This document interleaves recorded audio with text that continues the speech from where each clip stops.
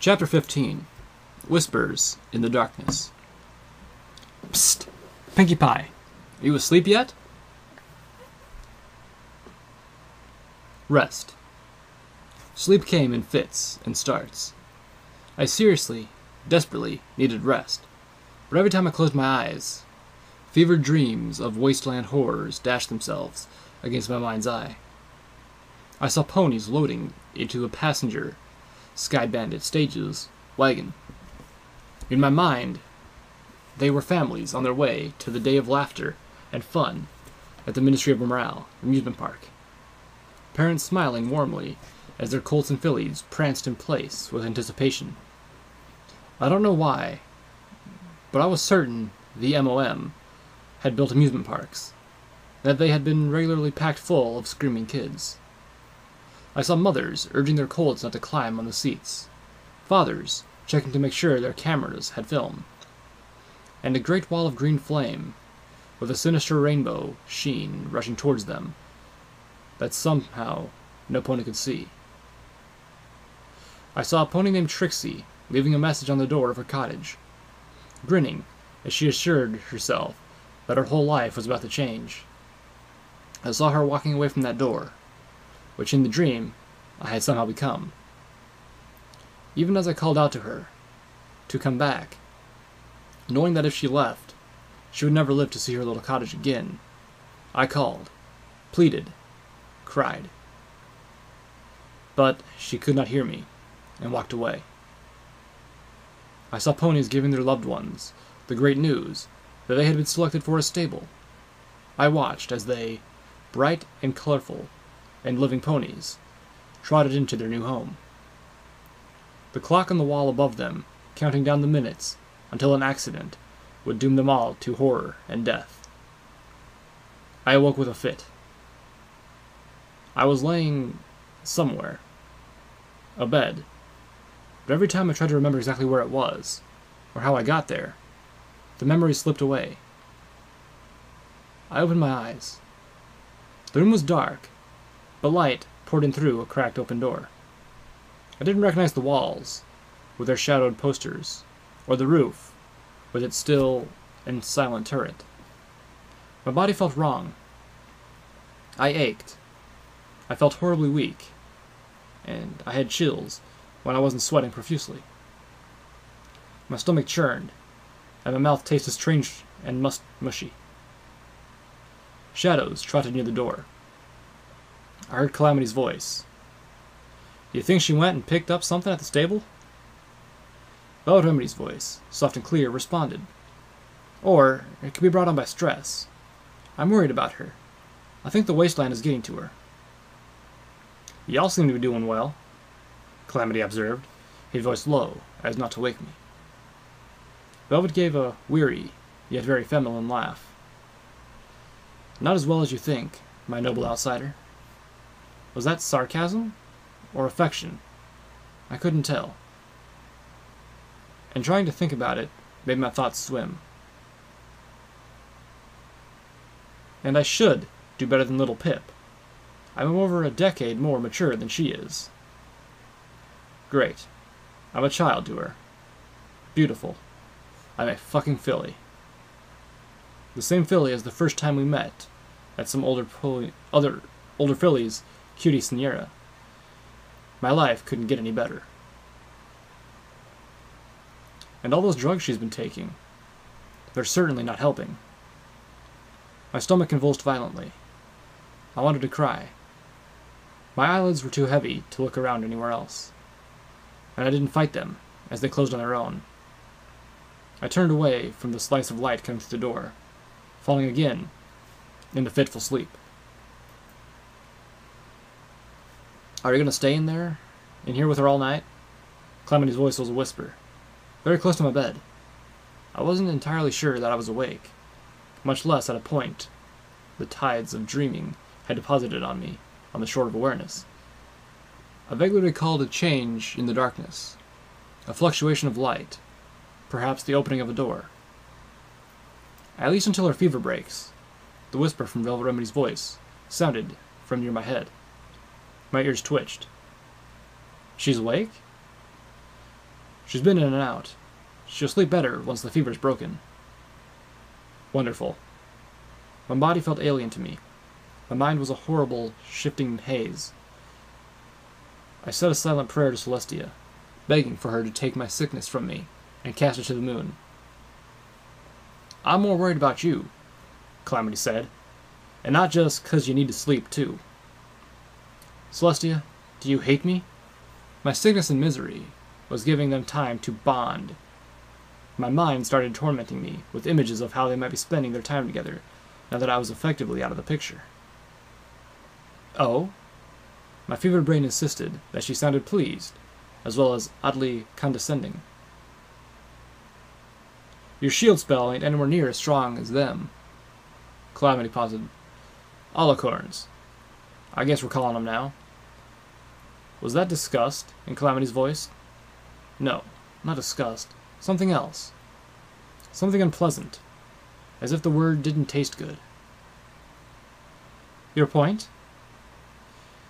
If I'm gonna make a habit of using your body to shield other ponies, you need to start wearing armor, Calamity insisted. Yay, Calamity. I was going to tell her that too. Just never quite had the chance. My head was feeling heavy. Just listening seemed to take effort. My body was too hot. The blanket drenched in sweat, but my limbs were too heavy to move. Sleep was creeping up on me like the manticore ready to pounce, wanting to drag me off into nightmares again. Won't give me anything worn by one of those nasty raiders, Velvet said again. I realized I'd missed part of the conversation. Wouldn't want you to. Slave armor either. Bad idea. Ask little Pip when she's up and about, Calamity whispered firmly. But when we get to 10 pony, we're gonna buy you some proper duds for the equestrian wasteland. My despondency evaporated at those words. A strange sense of relief, twisted by illness, washed over me. Part of me realized that I had been afraid that they would leave me. I felt doomed to wander until either I found my place in this hellish outside, or I fixed it. At least, as much as I could. I suppose I was searching for my virtue, as Watcher had suggested. Like a filly trying to invoke her cutie mark. But Calamity and Velvet were not burdened by my quest, or my sense of being utterly lost. Why wouldn't they leave me to it on my own, once they had found a place to stay? 10 Pony Tower, for instance. Why shouldn't they? To hear them speaking of getting Velvet Remedy armor, something I firmly agreed with Calamity on, that she needed, even though I couldn't picture my elegant idol wearing anything other than classy dresses. To know that they were planning for a future wandering in the equestrian wasteland, presumably with me, filled my heart with assurance and hope. But despite the warmth of these feelings, I drifted back into sleep. My mind began to venture again down dark paths. I found myself wondering what, if anything, could be done to save all the ponies of Stable 29. With exposure to the surface, fatality, and their water talisman dying, all I could see was hundreds of ponies trapped in a sarcophagus under the ground, already buried, waiting to die. They did not, my mind insisted, need to die with such violence and horror. But the only way I could think to save even one of them, no, that would have been too adherent to consider. The only way to save even one would have been to make sure the strain in the water talisman was so minimal that its deterioration would have taken several decades. Something that could only have been done if, instead of initially reducing the population by that minimum 0.02%, I cringed away from myself, revolted that I could even think of such a thing. I awoke again, hours later, with a silent gasp, drenched and cold. That sank into my soul. A sense of what I had been dreaming of collapsed into a dark pit that was swiftly sealed by wakefulness. Only a few shreds of that memory remained, and I was fairly certain it had something to do with the Ponyville Library, dead cats, and being burned alive by a dragon. I found a canteen that had been hung by the side of the bed. I drank greedily from it, and then fell back into the horrors of sleep. No, don't go. I'm trapped. I cried out, my hind legs crushed under a fallen wall. But Velvet Remedy and Calamity just walked away. Please, don't leave me here. Velvet Remedy leaned her head against Calamity's mane and nuzzled. The ground was stretching between us. They were barely walking, but they were getting further away. The clouds were boiling down, becoming fog, surrounding and obscuring them as my heart threatened to seize. I knew that when they disappeared, I would die. I awoke crying, beat a hoof against my pillow. Despair tainted my hope, like a cupcake with ashes mixed into the batter. They were staying with me, but I was losing them to each other. My ears perked. There was no voices. Oh, Luna. I was alone. They'd left me. I still felt trapped. My head jerked up, looking around frantically. Gray daylight seeping between the heavy curtains. Were they armored mesh? Raised the ambient illumination in the room. Something heavily pressed against my sides. Turning, I found Velvet Remedy asleep, her head having fallen onto the bed beside me, pinning me under the blankets. Relief was like a flood of painkiller, numbing the irrational fears of my night terror, which clung to me like leeches. I was happy for Velvet and Calamity. No, I really was. I was just lonely. Lonely and frustrated. I looked away from Velvet and found myself staring at a huge wall poster, garnishly pink, advertising the Philadelphia Fun Farm Amusement Park. Everything the Grand Galloping Gala should have been, endorses Pinkie Pie. Every day forever. Well, now I knew where that notion had come from. On the opposite wall was another copy of the recruitment poster. You too can be a Steel Ranger. I realized where I must be. Lifting my pit buck, I checked the auto map. Steel Hooves Shack. I collapsed back onto the bed, feeling unbearably exhausted, physically and mentally. And even worse, I felt horny, which was not a sensation that mixed well with illness. Maybe it was having Velvet Remedy so close, her head pressing against my flanks as she slept partially on my bed. My stomach twisted in warning. I didn't care. I was too hot, too sick.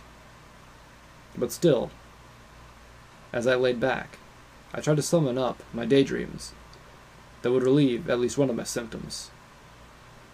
My hooves beneath the blankets. I turned my face away from Velvet, Remedy, and shame. I contemplated Candy, but her face and features were already faded in my mind, and the ending of my relationship with New Appaloosa would sour any fantasy. I considered the rainbow-maned mare from the memory orb, but no matter how well she had aged, she was still older than I wanted to fantasize about. And even if I pictured her younger, the link between her and Calamity would just make it weird. Finally, I settled on dreaming about the mare from one of my statuettes, the breathtaking, alluring white unicorn with her dreamy purple mane and tail. I enjoyed that as much as my sickness-addled body would allow, for maybe half an hour. Then, like a splash of cold water, I realized the mare I was fantasizing about was Velvet Remedy's great, something or other grand aunt. That murdered my fantasy, and danced cruelly on his corpse. The weight of Velvet Remedy's head was suddenly more present than before, and I could feel the warmth radiating from her, and my stomach knotted with guilt. Suddenly, I felt a heaving inside me, and the taste of bile. Pushing to the edge of the bed, I vomited into the crevice between the bed and the wall. Still retching, my mouth foul and burning, my eyes shedding tears, I heard Velvet Remedy stir awake. My fall was complete. Now, instead of being a child in her eyes, I'd be a vomit pony. I had no chance of stealing her away from Calamity now. Not that I ever did. Or even would. I'm not that kind of jealous, selfish pony. But, just saying, if I was that kind of pony, this would be the final nail in the coffin of any chance I had. I felt Velvet's weight lift from the bed as she pulled back from me. "Oh, little Pip, are you okay?" What a stupid question. Yet I nodded, my head pressed against the wall. "Let me get you some water." I waited for her to go, crying just a little against the wall. My coat matted with sweat, my head burning against the wall. Goddess, I'm pathetic. Velvet Remedy returned to give me water, to clean up the wall and floor of my vomit, to bathe me and replace my sheets on my bed. I was in no state to enjoy any of it, but I could properly marvel that she took the time on some pony like me. My fever finally broke sometime that evening, and I finally slipped into a restorative, dreamless sleep. I awoke feeling like I hadn't felt in days. Sane. My body was weak, but not feeble, and I was warm and thankfully rested. My mouth tasted pasty, and my stomach had settled. And I found I was quite thirsty. I rolled over in bed, wondering how long I had been half delirious, and spotted Velvet Remedy curled up on the floor fast asleep. My heart went out to her, recognizing how much I owed the older unicorn. Her head rested on an old jacket, and some pony had pulled a blanket over her while she slept. I was sure it was Calamity, and I was pleased. As I floated the canteen from the bedpost, the deep, resonating voice of steel hooves carried in from the other room. "Sorry, but I just don't buy it." "I don't get you," I heard Calamity respond. There was something in the tone of both ponies' voices that caught my attention. My ears perked, and I drank quietly while I listened. "Your group is like a bad beginning of a bad joke," Steel Hooves elaborated. "A covert agent, a princess descended from pre-war aristocracy, and an outcast from an advanced civilization trot into a saloon to try and sell ponies that they're completely normal." I nearly choked. Swiftly, and without a sound, I plugged the canteen and rehung it on the bed. "You think we're lying?" "Thank you, Calamity, for sounding offended. I think either you're lying to me, or you're lying to you." I heard a stomp, and I assumed it was from Calamity. "What makes you think—" Because I was conscious, if barely, I saw all of us down for the count. That Alicorn was at full strength, impaired, her magical shield shrugged off grenades. Then, a moment later, she was dead. The voice was low, with a grave accountation for our meeting battle, like a schoolteacher reading test scores. A single bullet hole, right through the brain. You want me to believe some innocent young mare, just weeks out of a stable, did that? Do you even believe it? I don't like how quiet Calamity was before saying, "Yeah, I do. 'Cause that's what happened." An innocent young mare, Steelhooves repeated, just out of a stable. With refined criminal skills to let her pick every lock and hack every computer, even when no pony else in 200 years had managed that feat. I frowned. I had to admit, I'd wondered about the lack of other skilled lockpickers other than myself. But then, I also knew that I had honed my skills in precise telekinetic lockpicking over the years as part of my attempt to conjure my cutie mark. My CAT proved that my natural talents were focused mainly towards mundane and arcane sciences, and my studies as a pitbuck technician and the tools of my trade gave me an education to manipulate terminals that few outsiders would have. But most of all, I knew that I hadn't been anywhere near as good at other things that when I left the stable, too. That I had become since. I had been reading books and getting a lot of practice. Steelhooves continued. For that matter, a stable that's still in closed operation, it's hard enough to find a stable whose population survived. A dark cloud threatened my mind with that. Calamity's voice was low, and perhaps a little dangerous. Are you suggesting they ain't from a stable? No, I'm sure they're from a stable. The voice was cool and even. I just find it more believable that they were highly trained agents on a mission, perhaps from someplace akin to the Ministry of Awesome Black Ops facility, than wide-eyed tourists from a repository for civilian ponies. What? I thought Calamity said the Ministry of Awesome didn't actually do anything. Calamity nickered. That's ridiculous. Really? Steelhooves asked. She survived a train jumping off a cliff.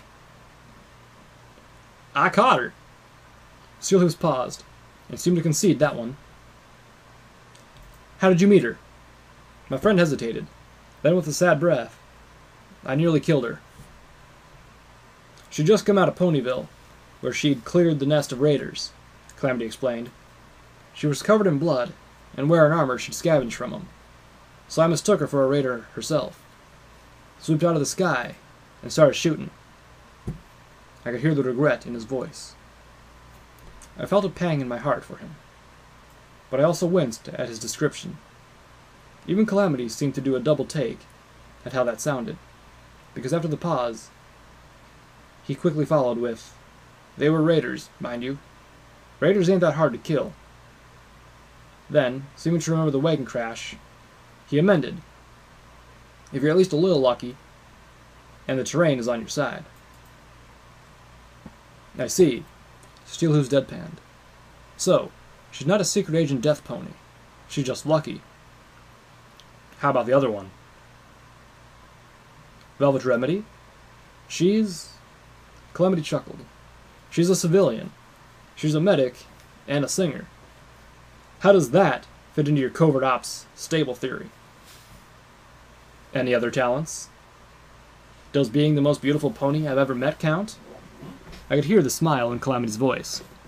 Other than that, no. I mean, well, she does have a freakish knack for getting what she wants. Bartering, I mean. And talking to folks and stuff like that. When she's not being... Calamity, shut up. Good buck, Calamity. Don't finish that sentence.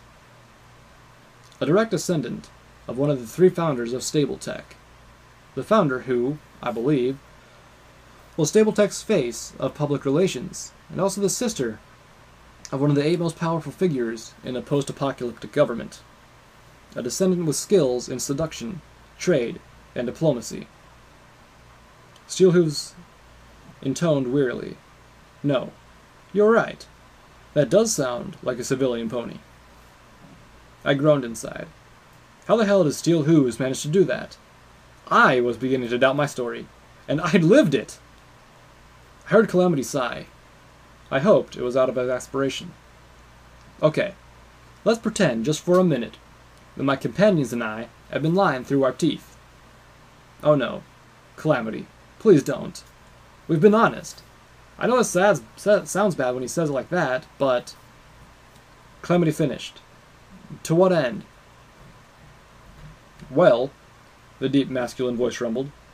They marched into the center of a battle between raiders and slavers.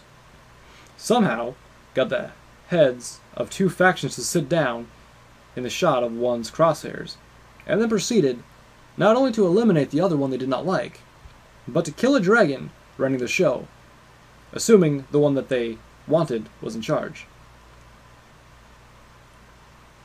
Calamity interrupted. I dare say I had a mite to do with that myself.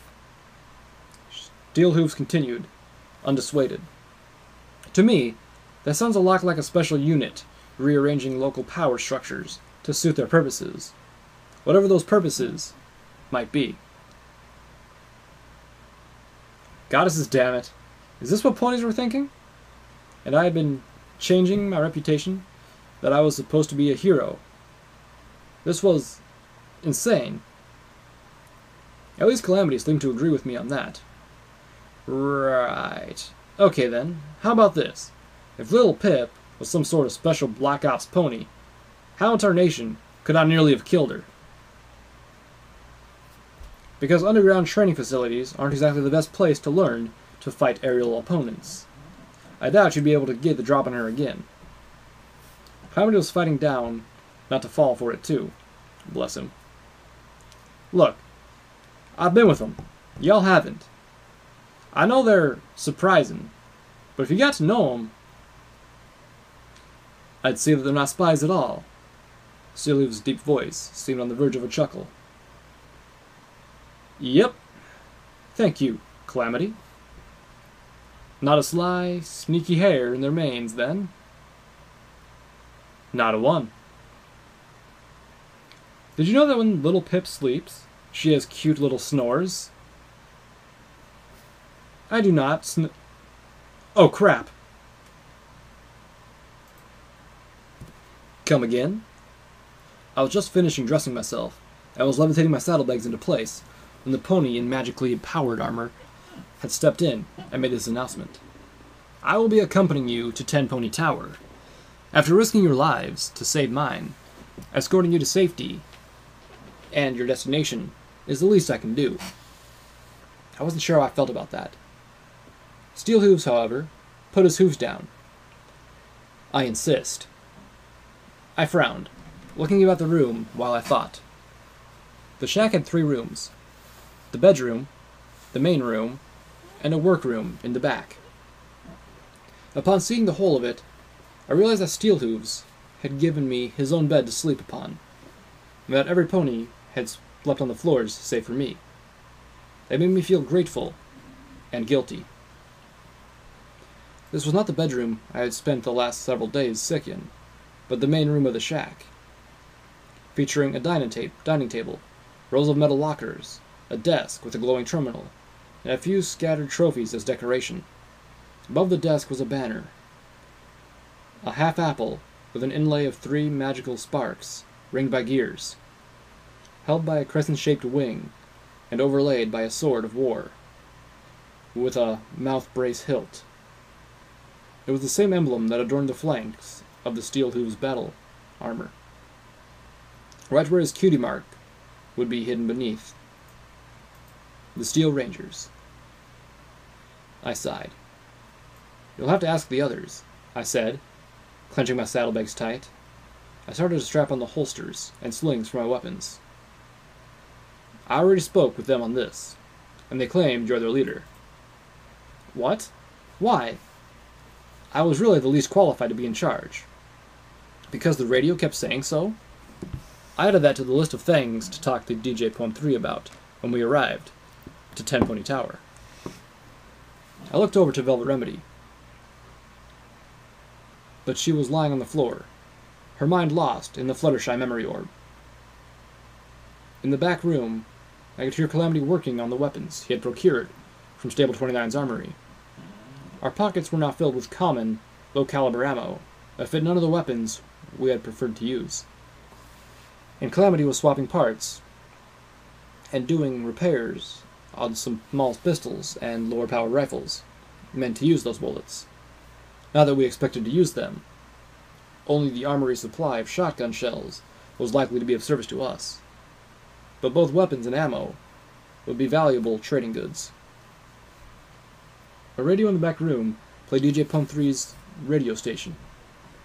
The sounds of a quintet, or of ponies, gave way to a melody of sorrow, fear, and hope, and the vocals of a pleasant-sounding buck who was 200 years dead. I want to calm the storm, but the war is in your eyes. How can I shield you from the horror and the lies?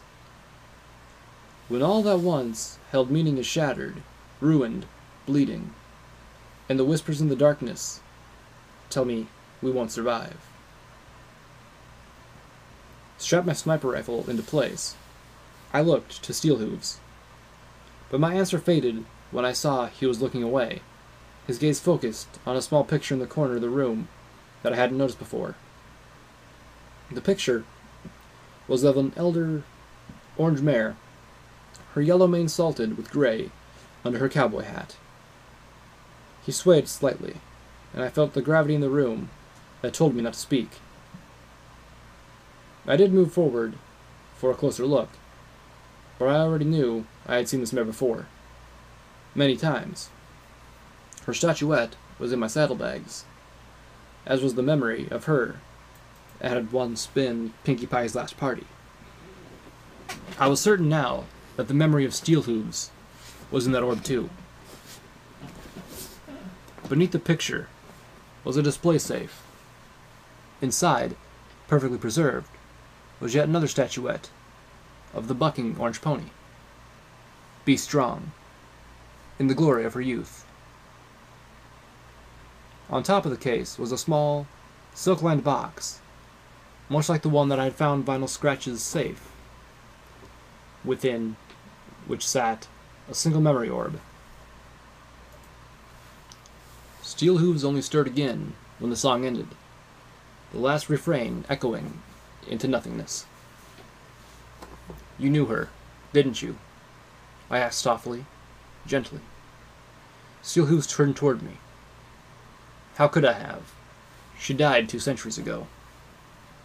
I gazed at him, not judging, just knowing. He stood rigid against the gaze for several minutes, until I finally looked away. DJ Pone3's voice erupted from the back room. Got your ears up, faithful listeners? 'Cause I've been talking, and some of you ain't been listening. For years now, I've been reminding you that ghouls and zombies ain't the same thing. Ghouls are ponies who have been the misfortune of soaking up a major dose of radiation and not dying. That stuff twists and rots their bodies, but unlike zombies, their minds are still like those of any other pony, and they deserve to be treated as such. Well, some of you ponies up in Tenpenny Tower didn't get the message, and when Sheriff Rottentail keeps pressing for him and his ghouls to be allowed inside, just because they were sick of being hounded by manticores and slaughtered by bloodwings, Chief Grimstar, the head of Tenpenny Security, responded by hiring a bunch of mercenaries to scour the tenements along Celestial Lane and wipe them all out. In an interview, when asked how he had managed to become such a supreme douchebag, Chief Grimstar had this to say. Another gruff and irate voice came through the radio speakers. Fuck off. I did what was right by those I swore to protect. DJ Pome3's voice returned. Just warms the heart to know that there are ponies steadfastly defending the prejudice and bigotry. Doesn't it? Thank you, Chief Grimstar, and may Celestia bless you with a kiss from the sun. The last certainly sounded like it was said through gritted teeth. I shook my head. On the one hoof, I actually felt relief to hear that a news report wasn't about me. But on the other, I had experience with ghoul ponies before, like Ditsy Doo, and some actual zombie ponies. I knew the difference, and the idea of some pony endorsing wholesale slaughter of innocent ghouls because they couldn't be bothered to discern between them made me hurt and twinged my vision with red. A deep, masculine voice of Steelhooves nickered from within his metal helmet. Not a fan of ghoul supporters, I take it. I looked at him, in confusion that bordered on several darker emotions. My disgust had clearly been evident in either my face or body language. It hadn't occurred to me that my reaction could be so easily misread and directed towards DJ-3 himself. One of the wisest, kindest ponies I've met in this blasted hellscape is a ghoul pony. I spat at him.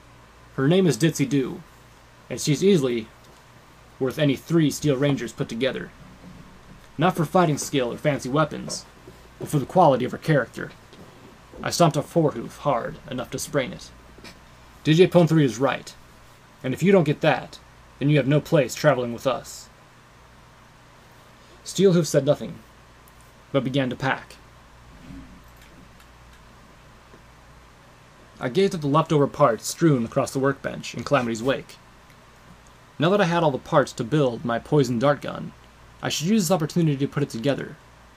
Invoking my single magical ability, I started to clear away the space, while simultaneously pulling the schematics out of my saddlebags. "Morning, little Pip." Calamity trotted into the room. "Good to see you're back on your hooves." I smiled, a little thinly, giving him a nod. The conversation from the night before still cast its shadows on my mind. I knew that Calamity and the Steel Ranger had talked about, and just how convincingly Steel Hooves had woven doubts. Calamity knew I'd been eavesdropping, but neither of us had said anything. "Looks like we got ourselves a new traveling companion. At least, for a little while," Calamity said conversationally. "What'd you think of him?" I shrugged. I still wasn't sure what to make of the Steel Ranger.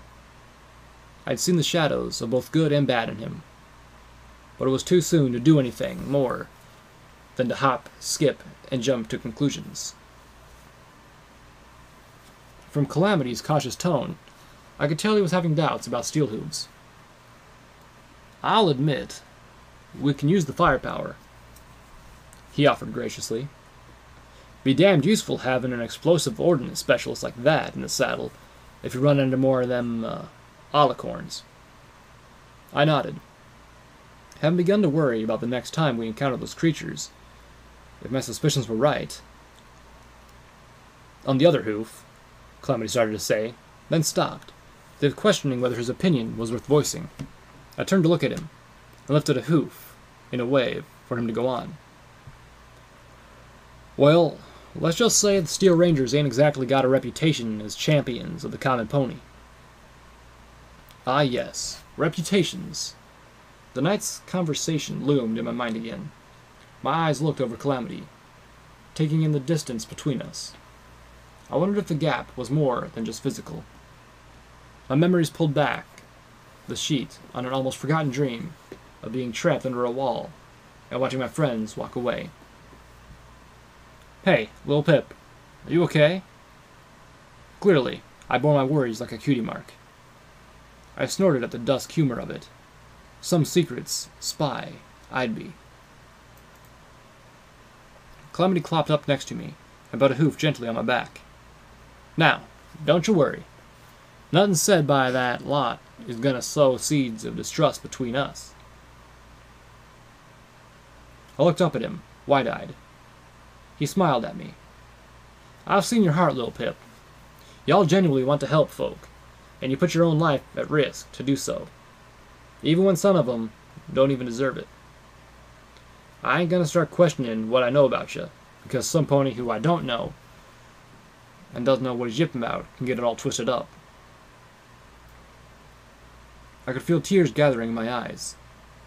I tossed my forelegs around the big, rust-colored pony and hugged him for all I was worth.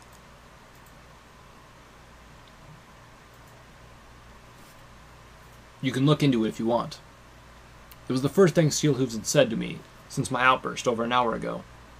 Velvet Remedy was in the room, looking over the provisions. Calamity was refilling our canteens from Steelhooves' water purifier. I had finished my packing, and had been staring aimlessly. A curious gaze had eventually fallen on the memory orb, sitting enthroned under the picture of Applejack, mayor of the Ministry of... I realized I didn't know which Ministry of Luna's government Applejack had been in charge of. I just had enough clues to make a few educated guesses. Go ahead, Steelhooves encouraged. It hasn't been viewed in a long, long time. Somebody else should remember. I regarded first the Steel Ranger, then the orb. I had to wonder why any pony other than a unicorn would be keeping one, since only unicorns had access to the memory orbs stored within. It made no sense, I realized, unless that pony was keeping it so that it could be shared. Or safekeeping it, but if safekeeping it was just the same as throwing it away if no pony ever witnessed it, what was kept inside?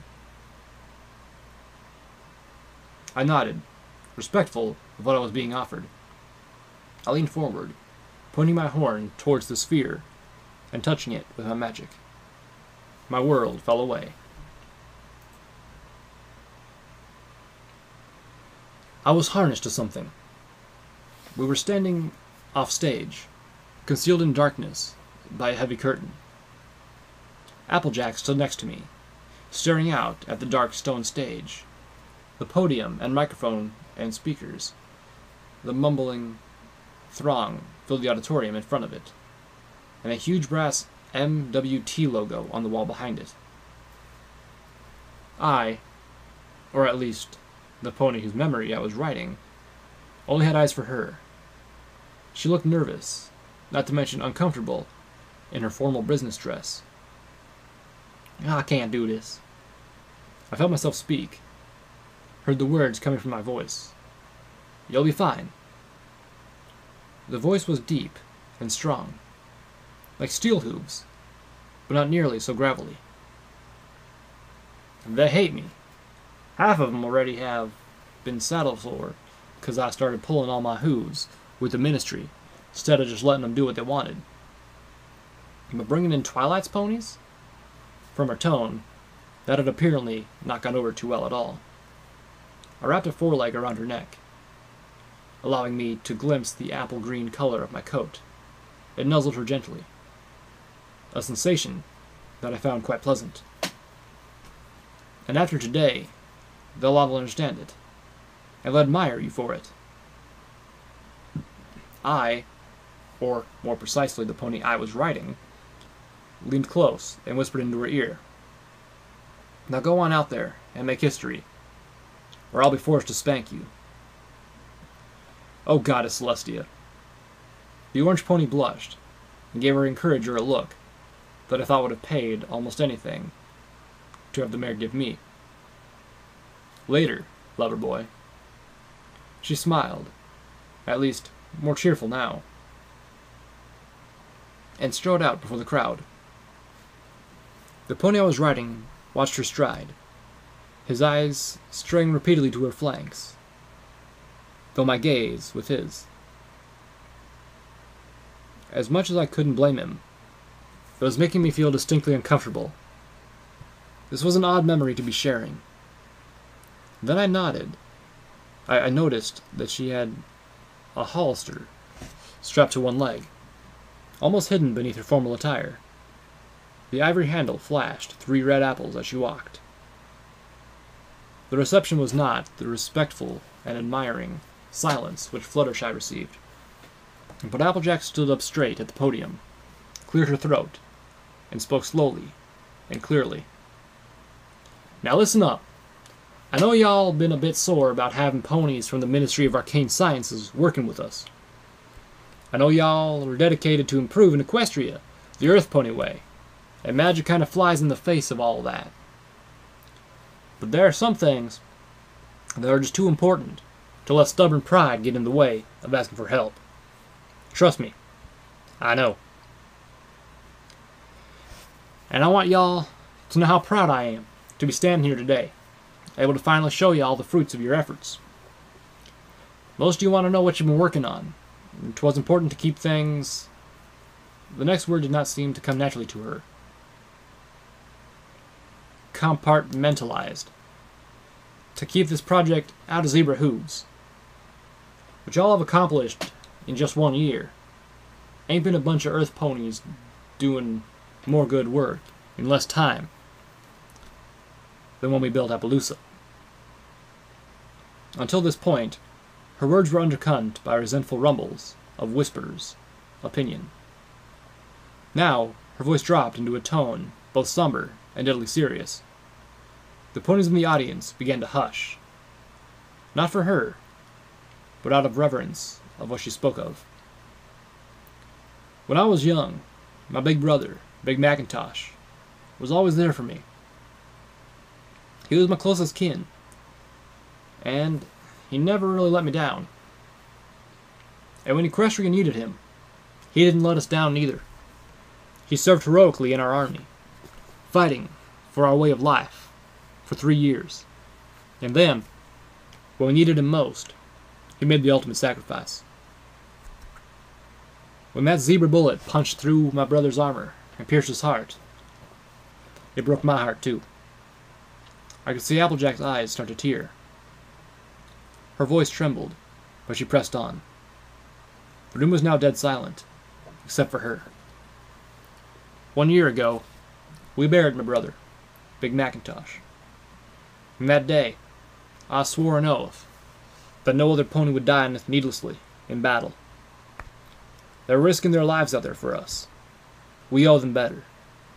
And now, starting today, we give them better.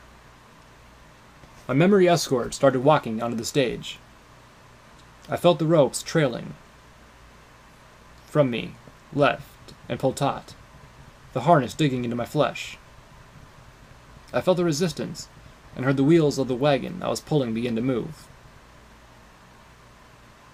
Ponies of the Ministry of Technology, I give ya to the Secret Ranger, the Steel Ranger.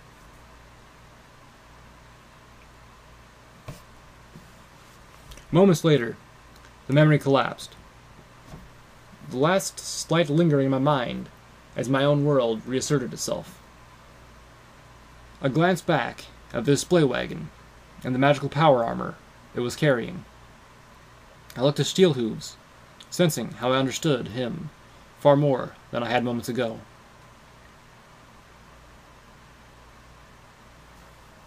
The light gray of the clouds had descended, shrouding the landscape in fog. Around all of us, the rubble of blasted, flattened, and age-demolished buildings created shadows and obstacles. I regularly had to check my EFS compass to make sure we were still headed in the right direction. Even Calamity was grounded to avoid losing us. We were entering the outskirts of Manhattan now, and I felt a pang of disappointment that I couldn't properly see the city. Calamity and Velvet had taken the lead. My frequent attention to my eye-forward sparkle was as much a spot of hostile creatures to navigate. Another red spot flared up in front of us, and just off to the left. Calamity, 7 o'clock. Calamity nodded and crouched down, sneaking forward. The fog wrapped around him, concealing him from my vision, but my EFS compass marked his position. Velvet hung back a little, but kept him locked in her sight, her horn glowing faintly as she prepared to throw a shield around the orange-maned Pegasus and the black Desperado hat. A moment later, a single, twin shot rang out. Calamity returned, giant radhog, one of the mutated pig-like creatures I'd encountered under the train bridge. I do hope you're not planning to cook and eat that, Velvet Remedy intoned disparately. I can't imagine all the meat you've been eating do you any good over the last few days. I shot her a look that she'd probably couldn't see and said nothing. You see now, that's why y'all are vegetarian. Calamity laughed. Why, you ain't never had no bacon. Trust me. If ponies were meant to only eat fruits, oats, and grasses, then the existence of bacon would be the proof of the pie that the world was just cruel and evil. Oh great. Now I had to try eating rat hog. A few moments later, we had a cooking fire started, and Calamity was explaining to me just which parts of the rat hog were the most delicious. Velvet Remedy had chosen to join Steel Hooves in ignoring the two of us. Her silky voice sliced through the air as she told Steel Hooves. Now, if we get into a battle, I do hope you have good sense to let Calamity and Little Pip handle it. No offense, I really am thankful for you coming to our rescue, but I came closer to dying from all the explosions than the alicorns. I hadn't thought of it that way, but Velvet Remedy had a strong point. Steel Hooves' weapons are all extremely excessive, and while that was very good for fighting manticores and alicorns at a distance, it could be lethal to every pony in close quarters, or in close spaces. I'd have to convince Steel Hooves to keep himself in reserve until he was needed.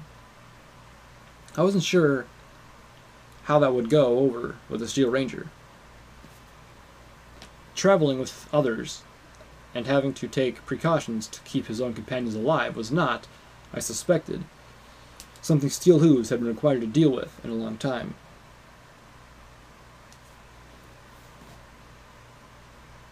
Old song, Calamity was saying to Velvet Remedy, as the two of them looked, or took the lead once again. If I sung a little bit of it, badly probably, could you magic up some music to go with it? Well, Velvet said uncertainly, I could certainly try. Then, with a reassuring smile, and your voice is quite good. If you took some singing lessons, you'd be very pleasant to listen to. I rolled my eyes. That's my Velvet. No, that's Calamity's Velvet, I reasserted to myself, and then wiped the whole thought clean. Velvet Remedy was Velvet's Velvet, and would be until she said otherwise, and even then, only so long as she allowed it. Calamity was going to be Velvet's Calamity. And I was not going to be a jealous third wing. Steel Hooves were bringing up the rear. I dropped back, choosing to engage him in discourse rather than dwell on the two ponies in front of me. Trying to strike up conversation, I told him I had a question with the memory I'd seen. What question? His voice suggested there were a great many questions he suspected I might have, and most of them were not really my business. The Ministry of Technology. Why MWT? When the unseen pony spoke, I could hear a touch of relief in his voice. Officially, it was the Ministry of Wartime Technologies, but Applejack hated that name. She was always the first to point out that the technological innovations that MWT championed and subsidized benefited all of Equestria, not just the war effort. I nodded, listening intently. It was a subject that Steel Hooves had some warmth for, but a small flash of green in the sky above us distracted my gaze. I looked up, but saw nothing. I turned to ask Steel Hooves if he'd seen anything, but he was continuing to speak about Applejack's ministry. I doubted a skywagon crash would have diverted his attention. Under the ministry's guidance and support, dozens of innovative technology industries blossomed across Equestria, and existing ones became a lot more powerful, their products becoming part of every pony's daily life. Companies like Ironshod, 4 Stars, Equestrian Robotics, and even Stable Tech. He turned his helmeted gaze towards my pip-buck. So, why is a name focused on war? It should have been the Ministry of Technology. I heard music. Not Velvet Remedy or Calamity. Patriotic gala music, whispering out of the mist. I stopped, turning in place until the little blip of light appeared on my compass. Every pony hold up, please. I want to check something. Alone? Steel Hooves questioned. Yes, I nodded. It's okay. I'll be right back. Does she do that a lot? I heard him ask my companions as I slipped off into the mists, following the sound. Do what? Calamity snickered. Wander off? Break travel to explore random ruins? All the time. I was approaching a building. Half of it was a huge barn with vast shattered windows. The other half loomed castle-like in the mist. My pitbuck flashed a name across my EFS. 4 stars, Grand Terminal, and Central Offices. The music cut out, and was a static pop. Hello, Watcher. Hello, little Pip. I see you've made a new friend. Maybe, I said, not committing either way. As if on cue, Steelhooves' deep voice resonated through the mist. Little Pip, you okay? Wow. Stealthy, he was not. Hey, the mechanical voice of Watcher expressed. That voice sounds familiar. That didn't surprise me. Steelhooves' voice was very distinct. And if Watcher had been stooping around the equestrian wasteland for any length of time, it may very well have spied on the Steel Rangers. Watcher. Now there was someone who deserved to be suspected as a covert spy.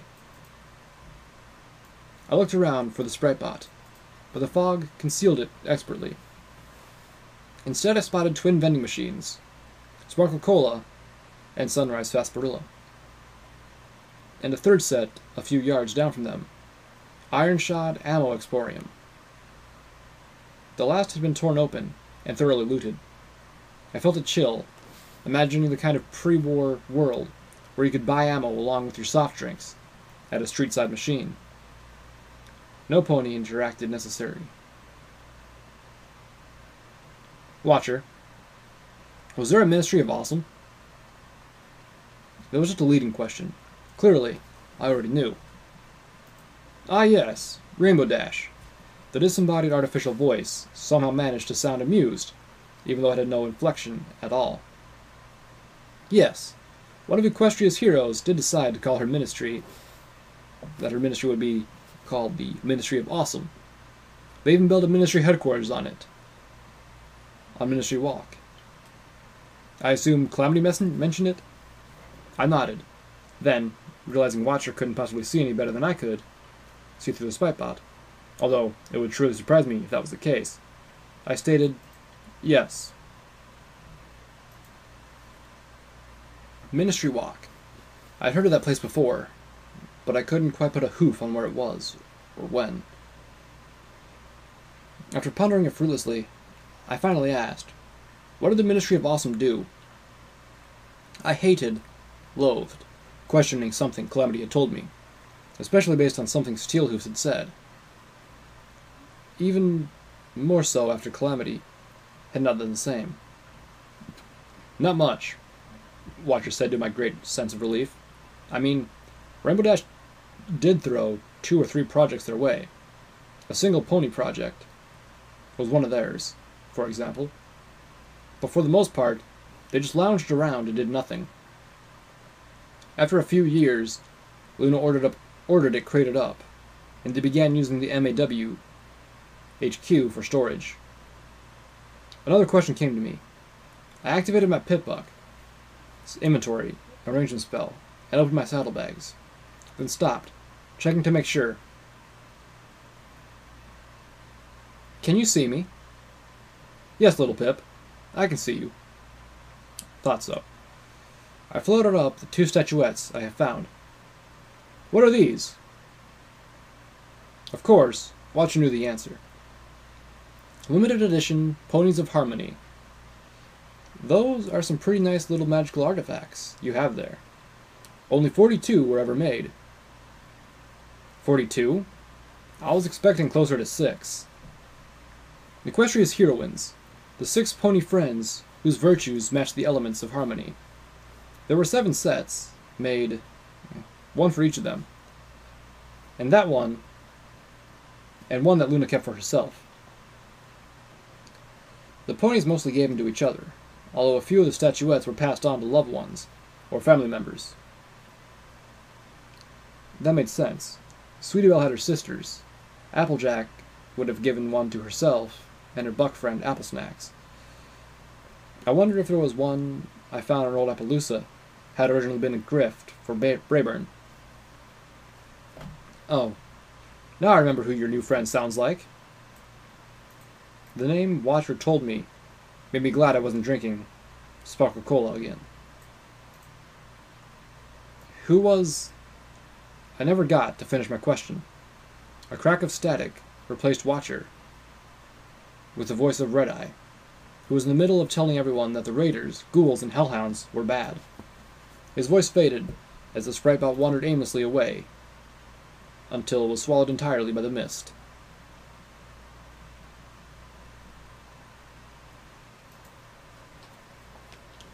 Four Stars was an elevated train company, which had once provided public transportation to the Manhattan metropolis. Steelhooves suggested that, if the monorails were still intact, it would make the easiest route through the city, carrying us over the maze of rubble and away from most of the radiation-twisted abominations and occasional raiders that lurked in the ruins. It sounded like a good plan, so I stopped at a still-illuminated sign mapping out the rails. This station was part of the Luna Line. The Celestia Line, which crossed it at several points, led straight to Tenpony Tower. Calamity finished rummaging through the garbage bins. He returned with a surprising collection of sellable items and a few dozen bottle caps. Velvet Remedy rolled her eyes. Well, I hope that's enough for you to buy you a bath once we get to Tenpony. She looked across the waiting station, towards the heavy doors, onto the more cattle-like office structure. There were back-end panels that looked like turrets, which had been destroyed ages ago. Curiously, I trotted over to the door and tried to open it. Locked. Well, that was just begging for me to open it. "What are you doing?" Steelhooves asked, as he and the others joined me. "I want to see what's inside," I said simply, focusing on the lock. This was a hard one. 4 Stars did not want to give up its secrets easily, which only made me all the more intent on learning what those secrets were. I heard Calamity snicker, and clearly translated, too. "Told you so." The lock clicked. Triumphantly, I swung open the door. In an eye blink, I registered the expanse of the gray lobby, its semicircular desk fortified with sandbags and makeshift barricades. In that glimpse, I saw the scattered bodies of a dozen steel rangers, suits of magical power armor, holding skeleton pony remains. And I saw the 3 scorched holes in the ceiling, which had held turrets. The remaining turret of the 4 Stars lobby ceiling swung around and opened fire. I was taken by surprise, but Velvet Remedy had been prepared. Her shield burst around me, even as the air was filled with the rat-tat-tat-tat of machine gun fire. However, the shield gave no protection, and the bullets ripped right through it. Then through my armor, and through me. My body tore apart in agony, dozens of things going horribly wrong inside, all at once, as at least 6 shots passed clean through me and buried themselves in the station's floor tiles. I barely heard the explosive roar of Steelhooves' grenade machine gun as I collapsed. Sound and light fleeting from me. It was as if the world was falling, and I was falling down a well. Through a distant ring above, I could see the ceiling detonate in a mass of fireballs, and then come raining down with a distant thunder, collapsing into the lobby below.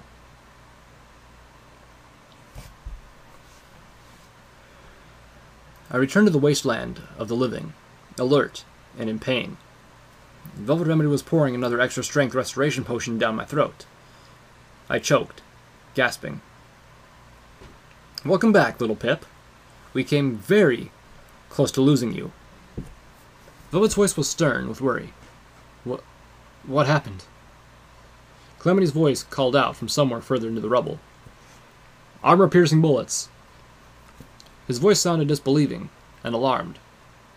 "Stop!" ordered Steelhooves. I panicked, wondering what I was doing that I could stop. But his exclamation was directed towards Calamity. "I will not let you loot the bodies of fallen rangers." "Hey," Calamity shot back, In case you didn't notice, they ain't using this stuff anymore. And the ammo, that ridiculous battle saddle of yours throwing around, ain't cheap. It ain't the sort of stuff you can find in Raiders' ammo boxes, or the desk drawers of an office building. We need to scavenge it from wherever we can. Whenever we can. Calamity quieted a moment, and then trotted into view with a missile in his mouth.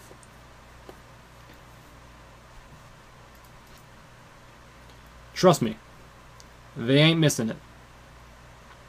He spat out the missile into a pile he was collecting, shooting a glare at Steel Hooves. I looked to Velvet Remedy, who was prodding me to drink more.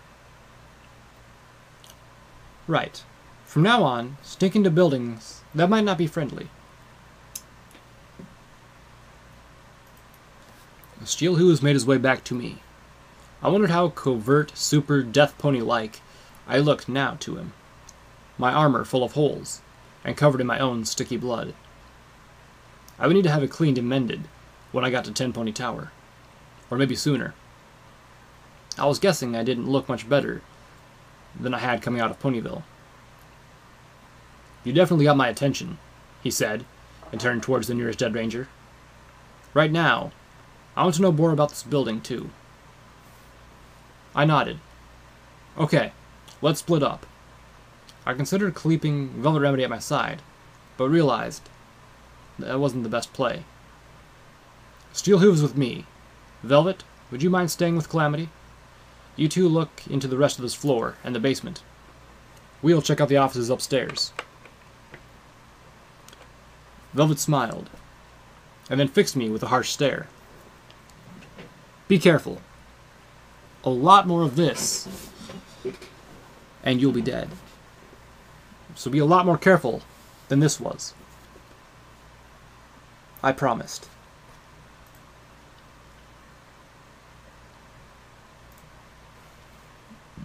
Attention, all 4-star employees.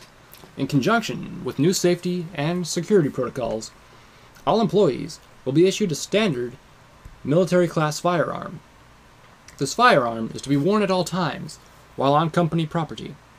Failure to do so, or failure to keep your firearm well maintained and properly loaded, will be grounds for termination under Employee Uniform Policy 13B. In the unlikely event of incursion into 4 stars, private property by government forces, all employees are required to defend 4 stars property and executive personnel. All employees are therefore required to attend at least one of the 3 4-star defense and teamwork building weekend training programs this month. Failure to do so will also be the grounds for termination under Employee Attendance Policy 6F. Daisy May will now be providing some of her lovely home-baked flour cookies for refreshments after the FSDTB exercises. Yum. I'd read the same message before. It was on each terminal I'd hacked into. It didn't make any more sense to me now than the first time. I looked over at Steel Hooves, checking to make sure everything was alright, before I clicked the next one. I figured now was as good time to ask. Steel Hooves, have you ever heard of someone named Flutter Guy? Steel Hooves whined. Why do you ask? Oh, I heard some ponies say your voice sounded like Flutter Guy. Steel Hooves gave a little stomp. Heard that before. My ears perked. I'd figured it was a long shot, at best, that Steel Hooves would have any knowledge of the pony Watcher had mentioned. I opened my muzzle to ask, but he silenced me. It's just a joke. Oh, so much for insight. I turned back to the terminal messages. Evacuation policy, employee version. We here at 4 Stars value your commitment to the company. In an extremely unlikely event of federal raid, or worse, a megaspell attack, it is every employee's duty to bodyguard key personnel and ensure the safe evacuation of all employees in the following order. 1. President of 4 Stars and any shareholders on property. 2. members of the executive management. 3. Head researchers. 4. The President's Secretary, Daisy May. 5. Members of mid-level management. 6. Research assistants with red, black, or gold level clearance. 7. Research assistants with orange or white level clearance. 8. Floor supervisors. Once all of the above have been safely evacuated from the property, we encourage you to seek your own safety. To ensure your protection, we are issuing military-class armor-piercing ammo to all employees above the supervisor level. I sat back from the terminal. I promised myself that if I was somehow hurled back in time, I would never go to work here. There was a surprising amount of still functional arcanal technology in this building, or at least, there had been. Steel Hooves was not subtle, and every time he took out one of the security brainbots or spider-like guards, he did massive damage to everything nearby. Scavenging had been reduced to finding things inside metal desks, or looting ammo boxes. Fortunately, there were quite a few of each. Nobody had safely broken into this place in centuries, and the sheer number of ammo boxes alone could have supported a small army. Calamity had been right. Not one of the boxes included missiles or grenade ammo. But we had enough of just about everything else, including a lot of armor-piercing rounds, to last a good, long time, with extra to sell. The prevalence of armor-piercing ammo had Steelhooves convinced this place had been fortified especially against the Steel Rangers. There was one more, and this one seemed a private message, not duplicated on any other terminal yet. R.E. : Satin. I hear the Ministry of Morale got her. Charges of sedation. MOM agents broke into her house in the middle of the night last weekend and hauled her away. Management is throwing fits on the floor above me. They seem sure Satin will say something. Or worse, remember something. All I know is, I'm expecting armored ministry goons to buck in the doors any day now. Fuck these Appleseed shooters. I'm going to start bringing my gun from home. Steelhooves turned away. Protecting my flanks, as I snuck forward, I split my attention between the hall and my EFS compass as I scouted ahead, checking rooms, digging into desks, and looking through bookshelves, until another splash of red lit up my compass. Backtracking, I pointed Steelhooves in the direction of the next hostile. Then I lingered back in the side room, not wanting to get caught in the backwash that accompanied the attack he made in the narrow hallway. A robotic voice called out, "This is private property, federal pigs. Surrender and be annihilated." It was immediately followed by the whoosh of a rocket, and the hallway erupted in flames. To my surprise, I heard Steel Hooves hit the floor. Luna shitting moon rocks. That was from the security robot? What kind of robot fires missiles? I pulled out my sniper rifle, loaded armor-piercing bullets into it, and then, crouching low, I peeked around the corner. The robot took up most of the hall, and looked like a mutant child of a Steel Ranger and a tank. Its four legs ended in shredded balls that propelled it slow down the corridor. I counted at least 3 weapons, including a missile launcher turret and a minigun set into swivel chest mount that could rotate 180 degrees around the robot's frame. My mind searched for the appropriate level of profanity, but came up blank as a newborn's flank. The thing was rolling towards Steelhooves, who was moving but down. The chest minigun swung towards the fallen ranger, and I was quite certain that had armor-piercing ammo in its own. Leaping around the corner, I swung the sniper rifle and stared down its scope. That minigun stopped pointing towards Steelhooves and began to turn towards me as I slid into Sats, targeting Nirvana. The sniper rifle roared off 3 shots in perfect, quick succession. The first 2 bullets punched small holes in the head of the tank-like sentinel, seeming only to slightly impair its targeting. The sentinel's minigun tore up the wall, a single bullet tearing into my armor and deeply grazing across my left flank. The third shot struck into the missile turret, which promptly exploded. The rockets had been designed to take out a Steel Ranger, and they were just as effective in rendering the Sentinel inert. My left hind leg felt wobbly. Fresh blood mixed with the matted, sticky mess of my coat. I hobbled over to Steel Hooves. His armor was administering healing potions and bolstering drugs. The armor self-repair spell had consumed scrap metal from an armored compartment over his right flank, rebuilding itself. I stopped a moment to marvel at what Applejack and her ministry had created. "Will you be okay?" I asked. Steelhooves nodded, stalwartly not moaning. "Then I'll be right back.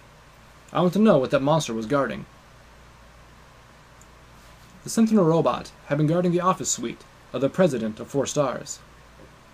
The desk was armored, designed to be used as a barricade. There was a hidden panel under the wall, or in the wall. It would have been hidden if it had been closed. The desk was locked, and picking it cost me a bobby pin, and netted me what looked like a security pass card. I knuckled at the irony, suspecting the card would have let us pass freely by all the robotic security we had fought through to get here. Several locked boxes of ammo were hidden under the desk. As I opened the first, I found half a dozen Matrix disruption grenades. I knew immediately that they were designed to disrupt the spell matrices of Steel Ranger armor, rendering them helpless, just as the Alicorn attacks had done to Steelhooves. But I couldn't help thinking how much grenades would also disrupt the more mundane technologies of most robots, including the ones guarding this room. Magical shotgun of dragon slaying in the dragon's chamber, indeed. It took me several tries to hack the computer, and each time backing out before I could recognize the intrusion and knock me out completely. Evacuation policy. Executive version. When Manhattan suffers a megaspell event, or worse, if the Ministry of Morale stages a raid on this property, all executive officers of 4 Stars are to proceed to the basement stable in accordance to evacuation procedures ZS 1A-5D, listed below. Please keep to your assigned routes. The 4-star stable is guaranteed to keep you safely protected in the event of either catastrophe, and has food, water, and medical supplies to outlast even a complete megaspell event, nearly 12 whole weeks worth. The EFS also includes an armory. FSS. Firing range to keep in practice, and plenty of reading material to keep you occupied. These also include instruction manuals on how to accumulate yourself with the new exterior environment once after effects of magical spell detonations have subsided. The proper etiquette for greeting our ruling zebra benefactors. Okie dokie Loki. Steel Rangers were not Ministry morale. Some pony had called in the big guns. And worse, the ponies in charge had been expecting it. What were they doing? According to the attached map, the hidden stairs would lead us right down to the basement, where we should be able to meet up with Calamity and Velvet Remedy swiftly from there.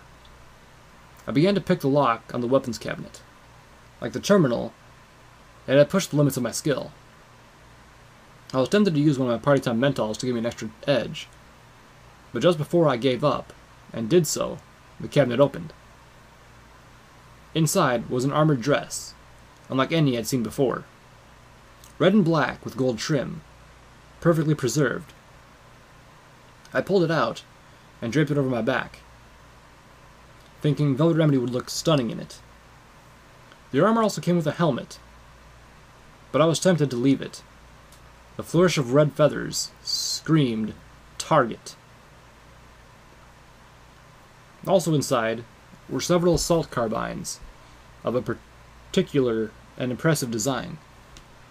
One of them was scoped and fitted with a silencer. It had a custom wood-carved handle stained with stripes of white and black.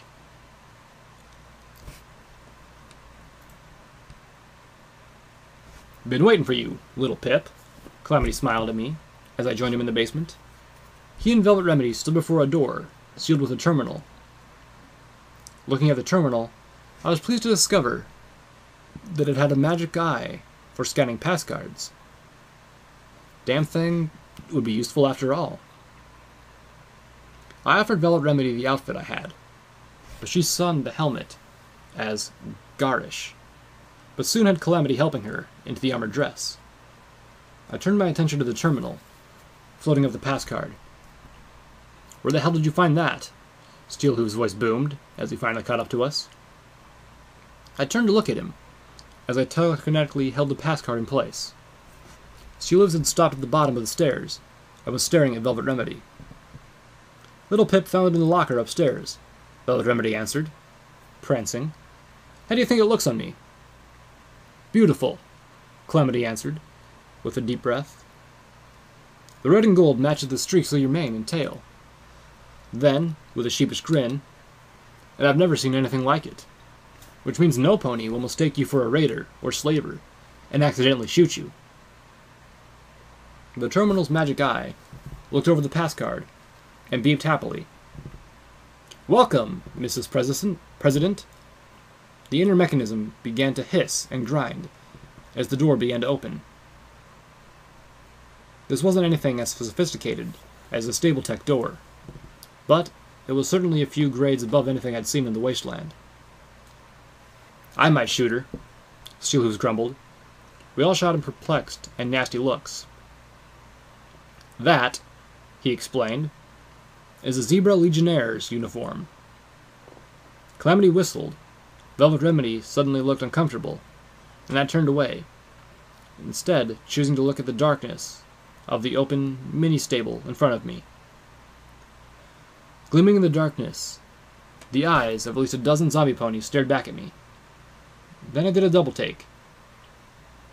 Zombies, yes, but not ponies. Footnote: Level up. New perk: Action Filly, level 1. You know your targeting spell is like the back of your hoof, making you about 20% cooler in combat. For each level of this perk, you gain plus 15 action points in sats.